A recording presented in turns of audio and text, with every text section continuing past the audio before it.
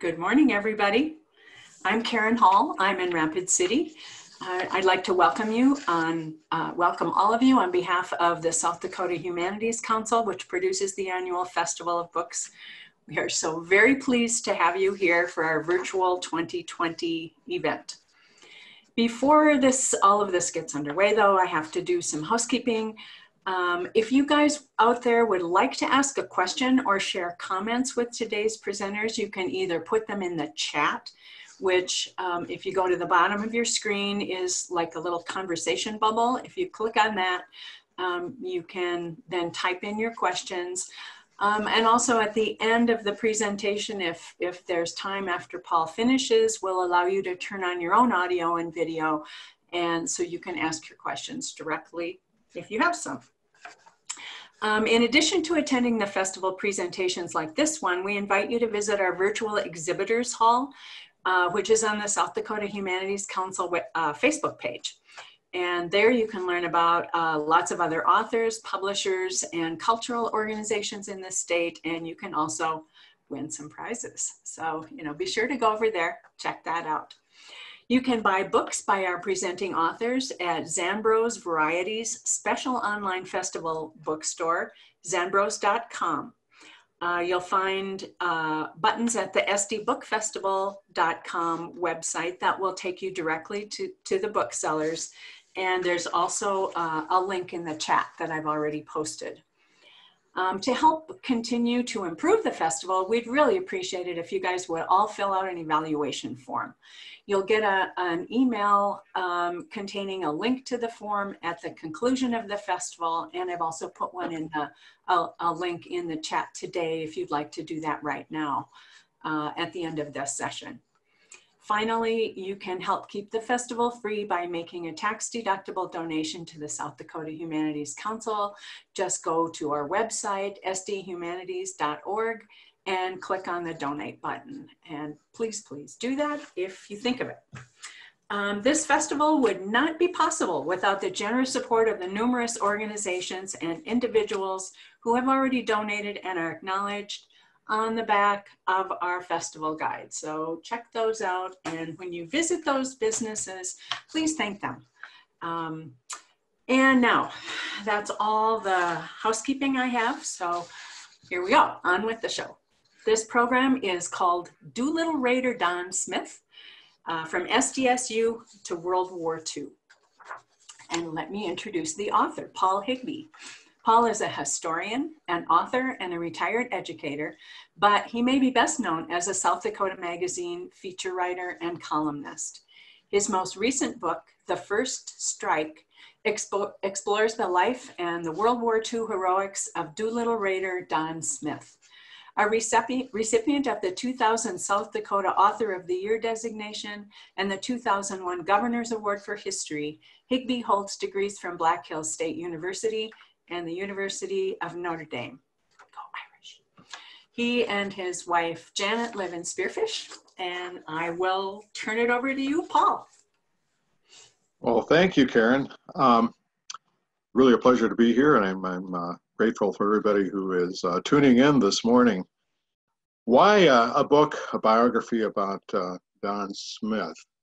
Don was one of the first South Dakotans to make a real mark for himself during World War II. He was one of the pilots who flew the famous Doolittle raid in April of 1942. And that was 4 months after Japan had hit Pearl Harbor. 16 B-25 planes, one of them piloted by Don Smith, hit the Japanese mainland. And it was the famous Doolittle raid led by Lieutenant Colonel Jimmy Doolittle. There was actually another South Dakotan who was part of that raid too. The navigator for Doolittle was Hank Potter of Pierre. And if you read my book, you'll find a little bit about Mr. Potter too. But it is a biography of Don Smith, and we're going to really focus on Don today. But for those who are not familiar with the early months of World War II, for this strike against Japan to happen only 4 months after Pearl Harbor was a huge morale boost for the United States. It suddenly seemed possible that the United States could have victory in the Pacific, although it would be a long time coming. And before that, it really seemed impossible. It's just a string of defeats across the Pacific. So as much as a morale booster for Americans as this was, it was also a real morale breaker for the Japanese, because their island had not been invaded in more than 2,000 years. And for them to think that, hey, by air, we can be attacked in this modern world was stunning. And in fact, their angst about that really forced the Japanese military to stop expanding across the Pacific so aggressively and draw the forces in closer to the home island as protection. I first proposed this book to the State Historical Society Press, I think in 2004, 2005. Nancy Tystad-Koppel was on board right away. I got to work with editor Mike Burns over there, publicist Jennifer McIntyre, who arranged these photos that we're looking at today. And it was just a real pleasure. As I said, the book came out about a year ago. Well, today I want to talk about Don Smith and his connection to South Dakota State University, which he knew as South Dakota State College. It was a very significant place, and I think we can look at some of the experiences that he had at SDSU, and we can see how it really impacted him as he flew his mission in 1942. Of course, he would not know the initials SDSU. For him, it was SC, South Dakota State College. And I want to show you what Don looked like when he arrived on campus in September 1936. He had just graduated from Belle Fourche High School, and that in fact is his Belle Fourche High School senior portrait. Came from Belle Fourche, but he had actually been born pretty close to Brookings at Oldham, South Dakota. But his mother died when he was young, and then his family was broken up, and he ended up being adopted by a veterinarian, Arthur Smith. Laura Smith became his adopted mom, and they moved to Belle Fourche, where Dr. Smith started his veterinary practice. Now, Don, by the time he went back East River to SDSC, he was a dyed-in-the-wool West River kid. He loved the ranch country, open range, north of Belle Fourche, where his dad worked as a veterinarian. He loved the Black Hills, especially Spearfish Canyon. And especially he loved rodeo. And he was a participant in all the kids' events growing up at the famous Black Hills Roundup in Belle Fourche every July 4th. But nonetheless, he decided to go East River to college. And there were really three reasons he went to Brookings. First was he wanted to go to a school of agriculture. And of course, Brookings, the land-grant college, had the best school of agriculture. And he went there and he felt really at home with other young people who had farm and ranch backgrounds. He wanted to specialize in poultry, chicken production, egg production. He had a fascination with chickens going back to his young childhood. And he could always tell one kind of chicken, one breed of chicken from another. Wherever he traveled in the world, he noticed what chickens were prevalent in that locale. When he traveled across the United States, he always noticed what eggs were selling for in that locality. And he always seemed to think that South Dakotans were not getting enough for their eggs compared to other egg producers across the United States. And he did indeed graduate with a degree, a bachelor's degree in agriculture. And on campus, one of the things he put a lot of time into was he was president of the the South Dakota State poultry club, and took that very seriously. The other reason, that's the first reason he went, was to get that education in agriculture and poultry. Another reason was he wanted to play football at South Dakota State. And he had made a name for himself as a high school football player in Belfouche, and he was confident that he could go to Brookings and make the team, and he did. In fact, he became the team's center, and in 1939, the Jackrabbits won the conference title, and that was a big, big thrill for Don. Now, the thing about Don is he always described himself, and his letters were preserved that he wrote mostly to his parents, as a guy who always kind of felt socially just a little bit on the outside, socially just a little bit awkward. He said, I'm a loner, I'm not good in groups. But there were two things that were exceptions to that. He loved the teamwork of a football team, and he became a leader on that team. And that translated very definitely when he got into the Army and started being in crews aboard airplanes. He loved that kind of camaraderie too, and he had a real leadership ability to him. The other thing I can say about his time at South Dakota State, we know that he joined a lot of fraternities, but again, he'd write home and say, I just always kind of feel like the outsider at those fraternities. I don't know if he went to dances. I'll tell you why I've wondered about his dance ability, but we'll get to that a little bit later in the presentation. I've wondered about his dancing ability. I haven't worried about it. I misspoke there. We'll come to that in a little bit. His identity really on the South Dakota State campus was football player, member of this 1939 team. And in fact, he made the sports headlines across South Dakota. And when the season was over, that conference winning season, he was named Little All-American, which was a great honor. And Little All-American was, now we just call it All-American, but this was for students at smaller schools. He was a remarkable athlete. Third reason he went to South Dakota State was it gave him the ability to join Army Reserve Officer Training Corps, ROTC. And he decided he was going to put himself through college on an ROTC scholarship. That meant that he would go into the Army after graduating as a first lieutenant. And I really have to stress that Don in 1936, when he got involved with ROTC, did not think he was signing up for a wartime Army.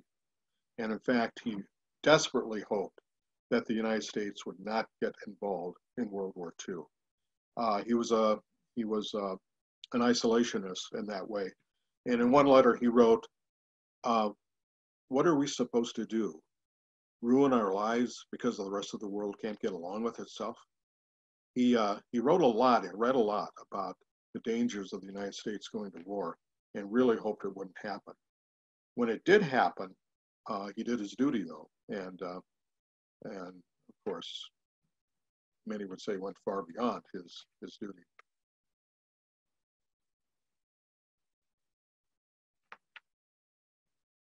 I look at this picture, and I show this picture sometimes, and people think, okay, there's a guy, outstanding football player, somebody who went on to be a true war hero.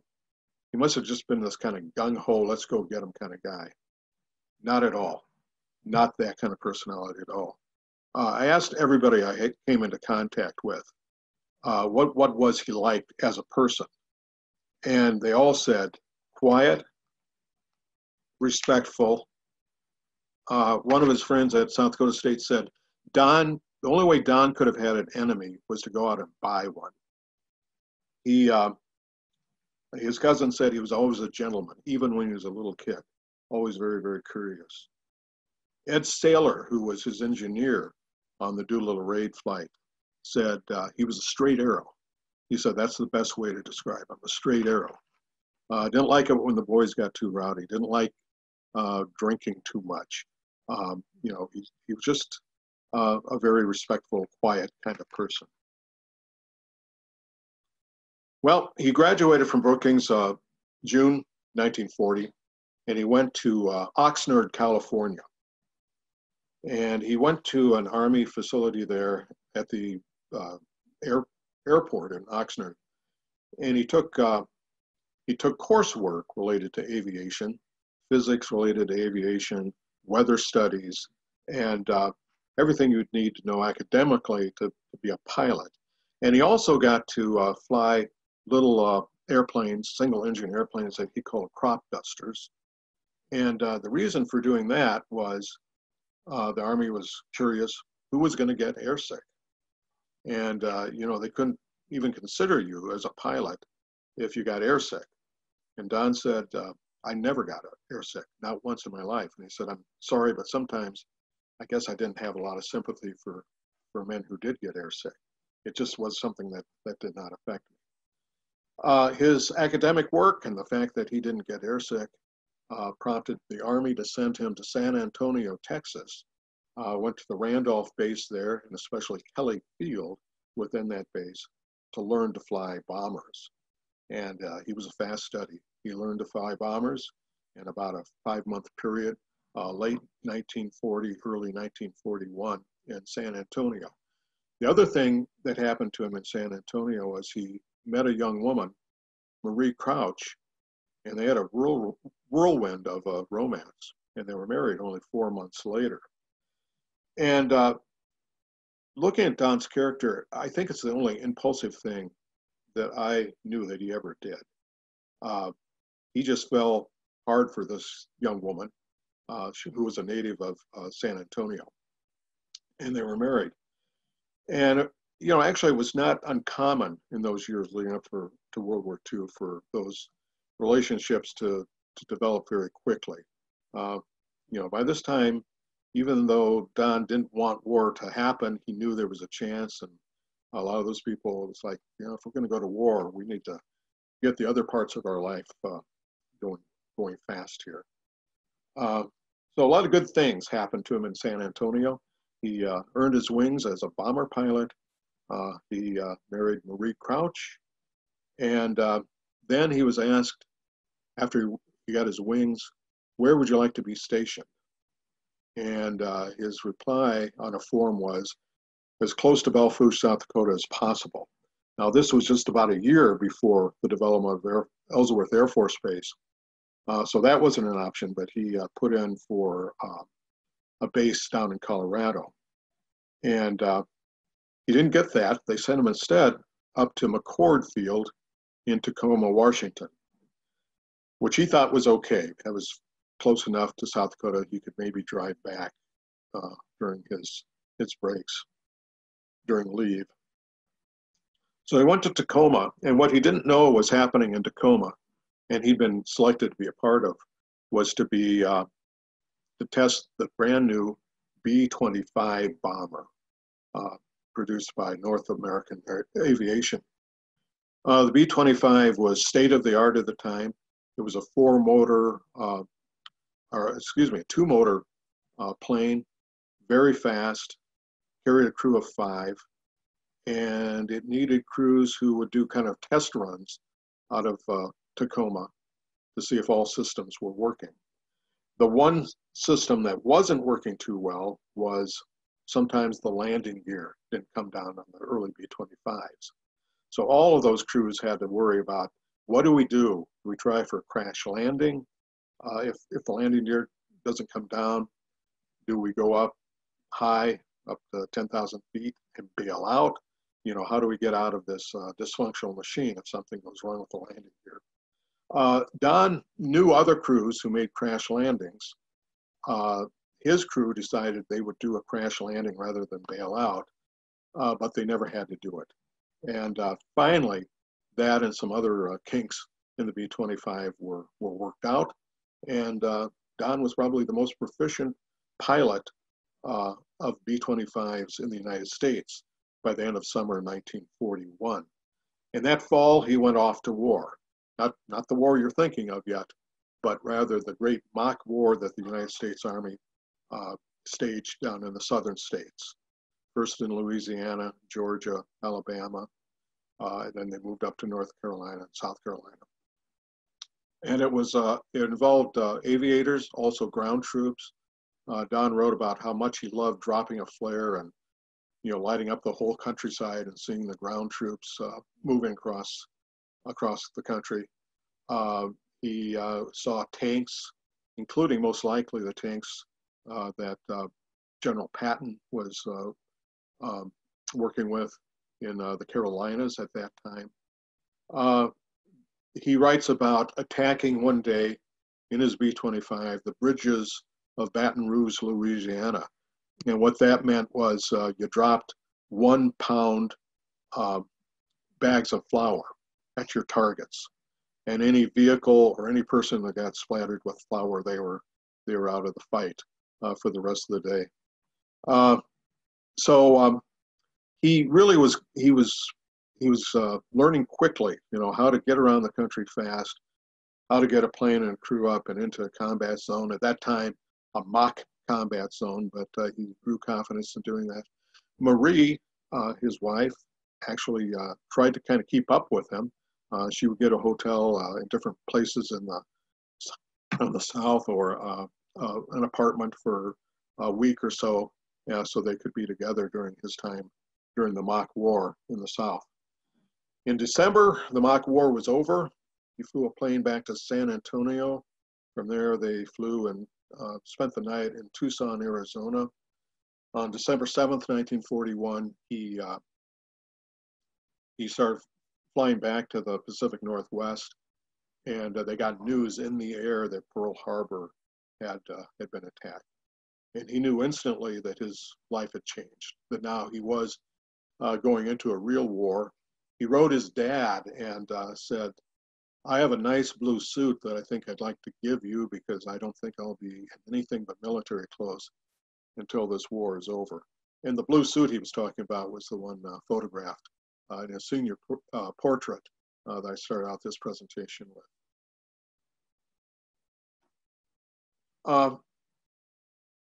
So we went back to McCord, and also he was at Camp Pendleton.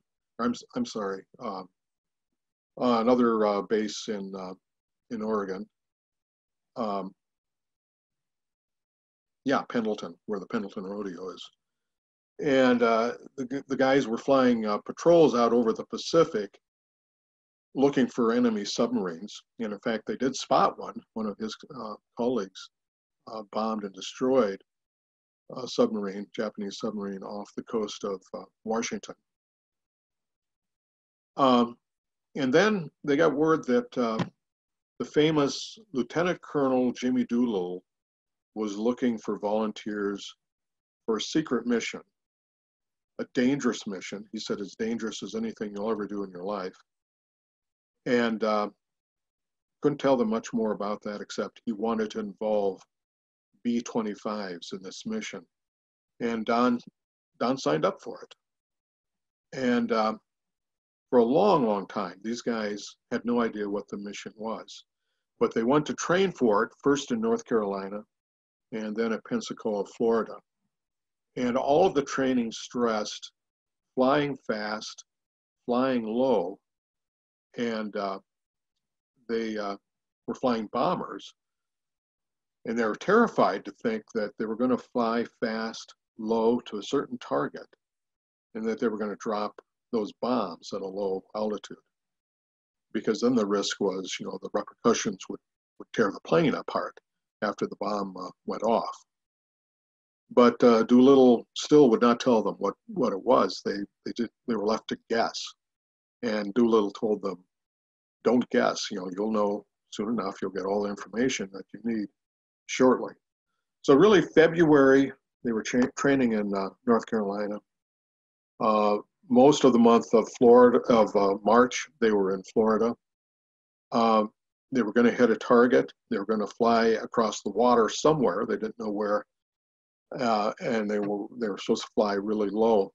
So they would take off from Pensacola and they'd fly across the Gulf of Mexico in rehearsal for this mission that they were going to do, aiming for Houston, Texas, pretending that Houston was their target.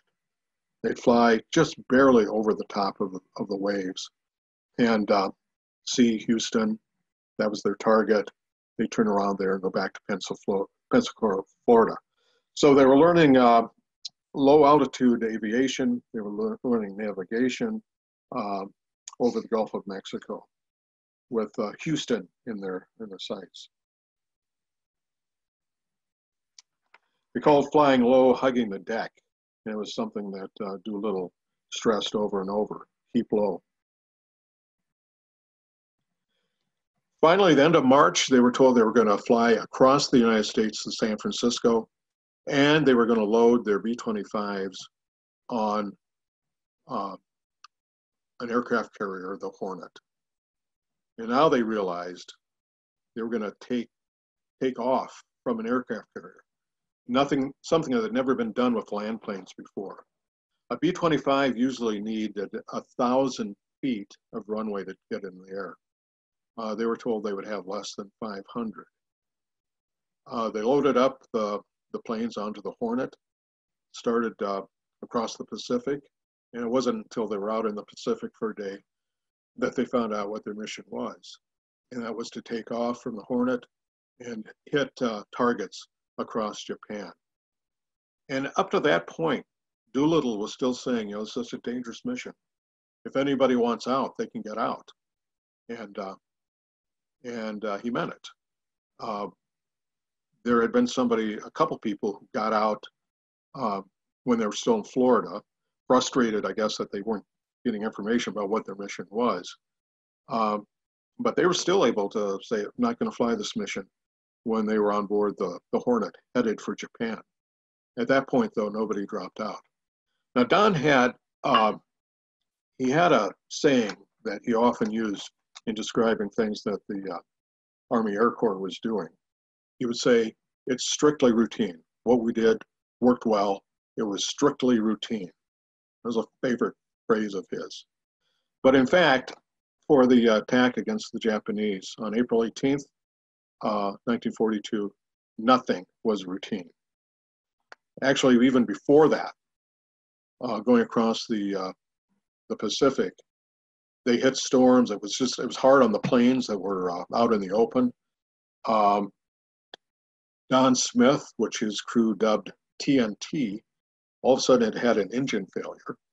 And it was like parallel to a transmission loss. And Don's engineer, Ed Saylor, had to take the whole motor off the plane and reassemble it. And then they didn't know, there was no way to do a test flight. Sounded good when they started it up, but they didn't know if it was going to be good in the air. And Ed Saylor, I got to actually talk to him on the phone. Remarkable guy who did this. Gave me so much insight into Don Smith. But 20 years old, and he did this complete engine repair on the B-25. When it was time to take off, this was not strictly routine, but Don's plane wouldn't budge. He revved it up and it wouldn't move forward. Turned out the Navy men had forgotten to take the block under his wheels out. They had removed that and it took off fine. And but the thing that was really not routine was the fact that the men found out suddenly they had 400 more miles to fly. They were going to take off early because the Hornet had spotted a Japanese ship and thought it was probably radio in that there's this ship with all these planes visible on the deck, and that if they were going to do a surprise attack, they had to take off like right now, early Saturday, April 18th. And so they took off, but having to fly those extra miles meant they had fuel for sure to get to Japan. They didn't have fuel, most likely, to get out of Japan across the China Sea to a landing point in China. And so what had started out as a really dangerous mission now almost looked suicidal. I asked Ed Saylor about that, and he said, well, yeah, it looked suicidal, but you know, there was a good chance we were going to get shot down anyway. a good chance we wouldn't get the plane off the deck. So it was just one more complication.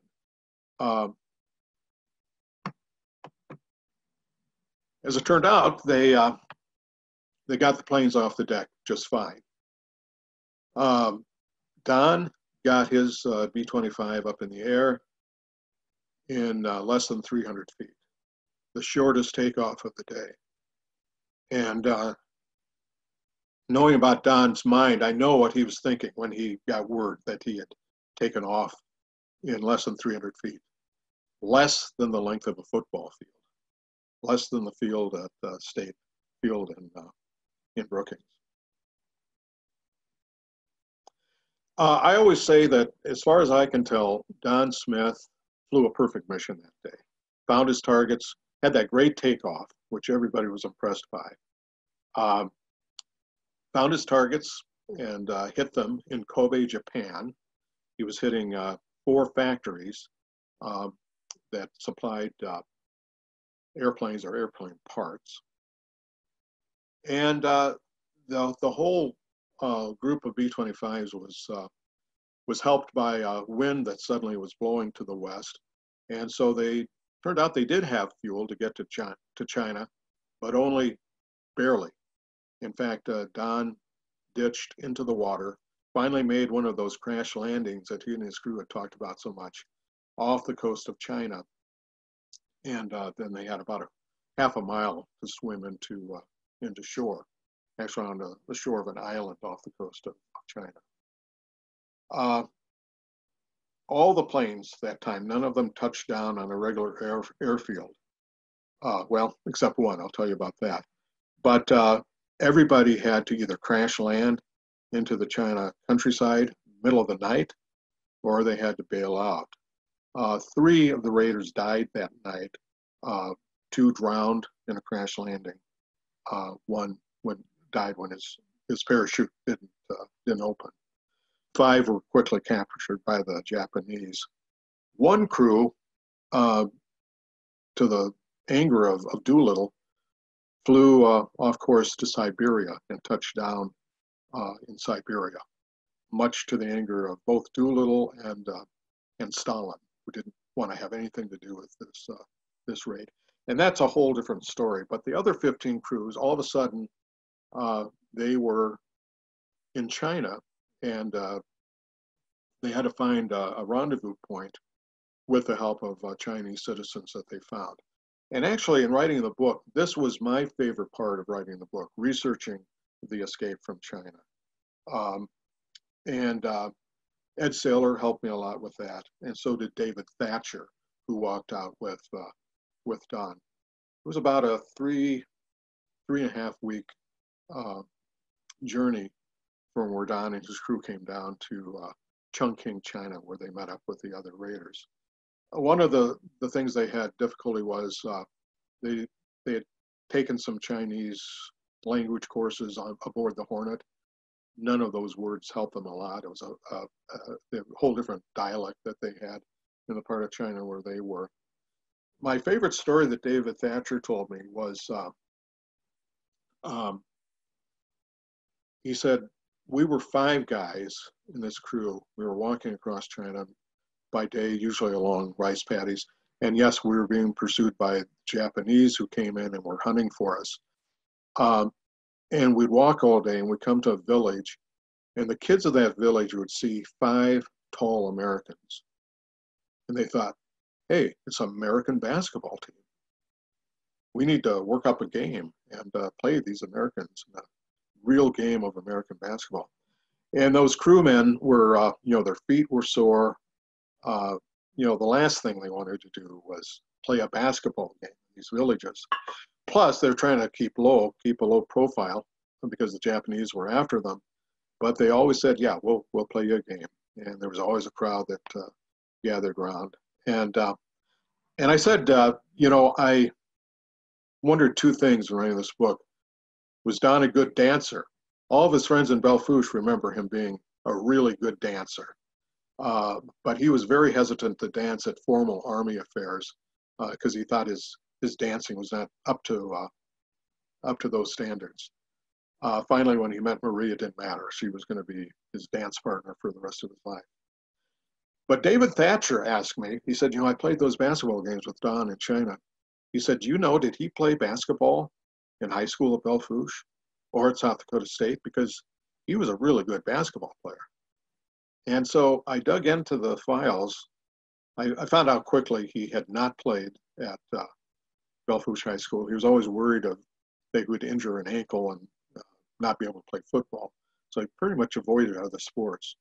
Found out that finally, when the last football season was done at South Dakota State, he joined an intramural basketball team and played in a tournament and was so good that he actually got honorable mention out of 250 men as all tournament player.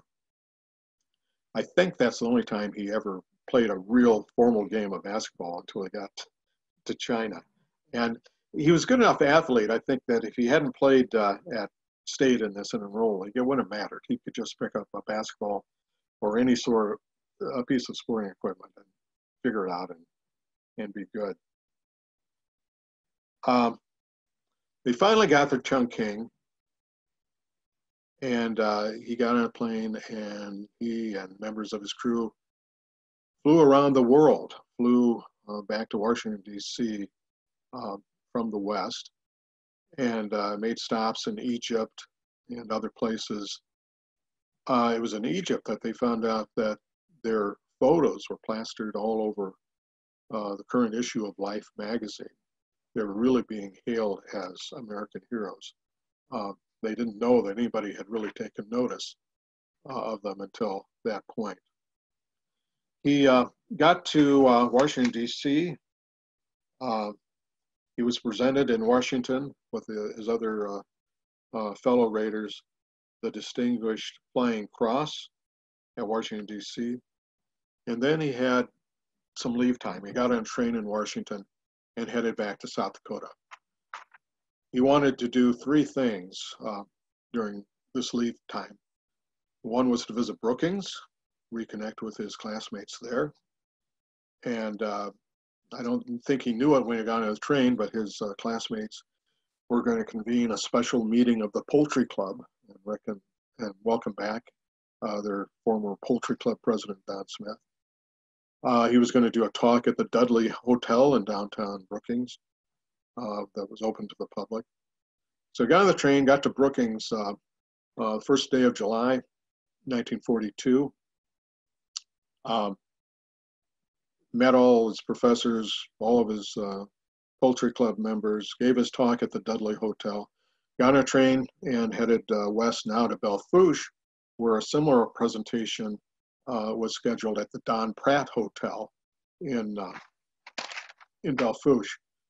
And in describing the Doolittle raid for his South Dakota friends, Don knew he was known across the state as a football player. So he used some football metaphors. One of the things he said was, well, it was like the old sleeper play in football, and we caught them napping, which indeed was the most amazing thing about the whole raid for Don, was that he had hit Kobe an hour after Doolittle had hit Tokyo, and it was like nobody, even with an hour passing and good communications across China, nobody expected him to come in with his B-25. So it was, in his mind, a sleeper play, and he caught them napping. The other thing he addressed, both in Brookings and Belle Fourche, was propaganda that the Japanese put out that Smith had bombed a hospital in Kobe, which we later established was not true. And he was really angry that the Japanese would say that. And he said, well, he said, if that was a hospital, it was the first to ever have airplanes coming out of it. Because of course it was a factory making airplanes. After his time in South Dakota, he was also kind of the guest of honor for the 1942 Black Hills Roundup Rodeo in Belle Fourche, and he gave some remarks at the rodeo too. Then he got on a bus and headed south to San Antonio because Marie was about to give birth to a daughter. And it was a slow trip by bus. He was hoping he could find an airplane to get aboard, but that didn't work out. So he took a bus from Belle Fourche to San Antonio and actually missed the birth of his daughter by about 24 hours. He had more leave time to spend with his daughter and wife in San Antonio. And then he was off, sent by the Army the summer of 1942 to learn to fly the new plane that was going to actually replace, in some places, the B-25. That was the B-26. B-26 was a difficult plane to learn to fly. It had a tendency, again, in its early stages, although this was fixed, for its propellers to get out of coordination with one another, and that would send the plane into a spin that was really hard to pull out of. In fact, a lot of aviators really hated the B-26. They said the B-25 was just a delight, a very forgiving plane to fly. You could correct a mistake, but not with the B-26. And some of the Army flyers had a saying, because they were doing a lot of their training in Tampa, Florida, and their saying was, "One a day in Tampa Bay," because there were so many crashes of the B-26. Wasn't really one a day, but it could have been about one a week.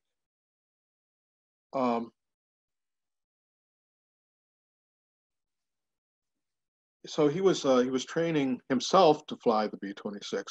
He was also flying newer pilots to fly the B-26. And he was a veteran of the Doolittle raid, but he had only been a pilot himself at that point for about a year and a half. But he was a good teacher and taught a lot of other men to fly both the B-25 and the B-26. In October 1942, he and many other aviators, flyers of the B-25, flew across the Atlantic to England. And there were still men that he was working with who needed to get more hours to be proficient on the B-26. So they were in England for several weeks. And it was there that they found out they were going to be a part of the force that would fight in North Africa to take back North Africa from German forces. But sadly, Don never got there. He perished in a plane crash on November 12, 1942, just outside of London. News got back to the United States. It hit his dad, Dr. Smith, the veterinarian, very hard. And in fact, his dad had a stroke and died just 6 weeks after his son on Christmas Eve, 1942. So his daughter grew up without knowing her father. I really hope that I could, in writing this book, talk to both his daughter and his wife, Marie, if she was still alive. And they were both very ill at the time that I started to write the book, so I never got to talk to either of them. Marie died in 2005. Donna, his daughter, in 2001. I did, however, get to talk to several Doolittle Raiders, and they're all gone now. And that was a great honor for me to meet those men, 2 of them in person, one a phone interview. When I was on Lori Walsh's public radio show a few weeks ago, she asked me, was there one thing you really regretted that was just a source of information you were not able to get? My great regret in writing this book was 1978, when I was living in Spearfish. Jimmy Doolittle decided to have one of his Raider reunions, which they had every year in April, in Rapid City. They were hosted by Ellsworth Air Force Base. They had public programming at the Rapid City Civic Center. They all went to Mount Rushmore and posed for photos up there. And there were about 20, 25 Raiders who were there, and they were just there to talk one day to historians who were interested in knowing their story. I don't know what I was doing in June 1978, but I didn't go to Rapid City. I at that time I had no interest really in the Doolittle raid. I didn't even know that there were two South Dakotans who had flown it, and so I blew right by that opportunity. But anyway, later I was able to catch up with some of the raiders. I'm so grateful to Don's family, both his adopted family uh, and his natural family, for the time they gave and really sharing insight into him. And it was kind of surprising how quickly Don Smith was forgotten after the war. I'm really hoping that this book brings back his story and makes South Dakota curious and proud of Don Smith. So that's my talk. I'd be open to any questions. Okay. SD Festival of Books, can we unmute people and let them have their video, see if people have questions? Anybody? Well, I have one. Yes. What does a poultry club do? Poultry club. You know, I talked a lot of book groups, and when I say he was president of the poultry club, they misunderstand me and they think I said he was president of the SDSU poetry club. It's like, oh, he's a poet. As a matter of fact, he's a pretty good writer. I didn't see any poetry they wrote. But poultry club, they were real interested in a couple things during his time. They were real interested in learning all the different kinds of chickens and how with what they call scientific farming, it might be possible to increase egg production, increase weight on chickens. And they were real interested in the process of sexing chickens, determining what sex a new chick was. And it's interesting, the research that was really leading the way was out of Japan at that time. So they were studying research about sexing chickens. They just really thought they were at a point in agriculture where they're going to be able to produce a wider range of chickens, prompt them to produce more eggs, and heavier chickens for meat. So interesting. Okay, does anyone else have a question? No other questions? Well, I'll ask another one then. Did any of his survivors ever go to China to see where he landed? Or, yeah. You know? I'm really glad you asked that, because somebody who really wanted to do that and did it, I think, on 2 occasions, was the other South Dakotan, Hank Potter. Oh. And they did go back, and it was a very emotional reunion for Hank. He met a man who was a teacher who spoke English, who really helped them that morning after they had, in his case, Hank's case, he parachuted into China. And he was just wandering out there on a cold morning, didn't know where in the world he was. And they were very, very grateful to those people who helped them. And so, yes, some of them did go back. Hank Potter especially went back and was very moved by the experience. And not to end this on too much of a downer, but a lot of the people that they encountered, and I know Don never knew this, it came out after the war, but they were slaughtered by the Japanese. If they found that they had been in their village, if they had played a basketball game with them, if they had given their children American coins, many, many people died because they'd helped the Doolittle Raiders. Wow. We do have a question Yep. from Darren. Where is Don buried? Is it overseas, or was his body brought back here? He was first buried in England, and then 1948, they moved the body back to Belfouche, and he's at Pine Slope Cemetery in Belfouche. And that was a big deal. I mean, when he came, his body was brought back. Belfouche mayor got a letter from the mayor of New York City, just thanking them and saying that he hoped he could visit the gravesite sometime. So. Yeah. Okay. Interesting.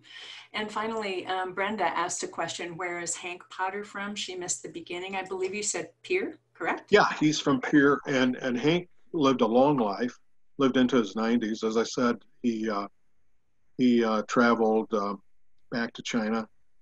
He was a very high-ranking officer in the U.S. Air Force, mostly stationed in Texas, and he made Texas his home. Like Don, he had married a woman from Texas, and that happened to a lot of people who trained in Texas. They ended up marrying women there, and then they lived in Texas. And so we always assumed that Don would have come back to South Dakota after the war if he had survived, but I don't know. Marie was she was a Texas girl. He might have ended up down there. Okay, well, thank you so much. We're out of time. Paul, we really appreciate the research you did. Your book must be fascinating. I hope all the participants here will consider going to the Zambros link and buying a book and learning more about Don. I guess just thank you again so very, very much. And you're welcome. I hope all of you enjoy the rest of the festival. There are a lot more activities today and tomorrow and on into October. It's a great festival. Karen, thanks for your help this morning. Absolutely. Take care, everybody. Yep. Bye. Bye-bye.